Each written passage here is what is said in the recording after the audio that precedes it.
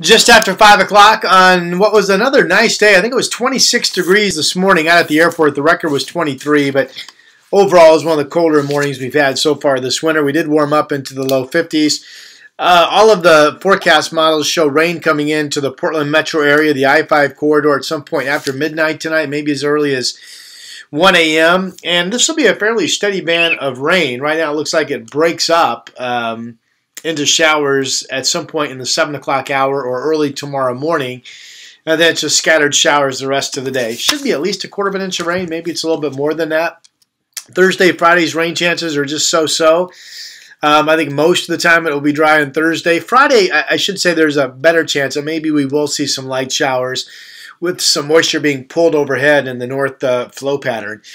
Cold front on Saturday still will bring increasing rain or showers during the day. And then this is a cold shot of air coming in Saturday overnight Sunday.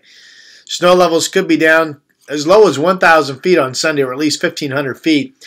And then after that, some forecast models go dry on Monday. Other ones show a vigorous shower pattern that could produce even a snow-rain mix at the lowest elevation. So we're keeping an eye on next Monday. Not sure how that's going to go.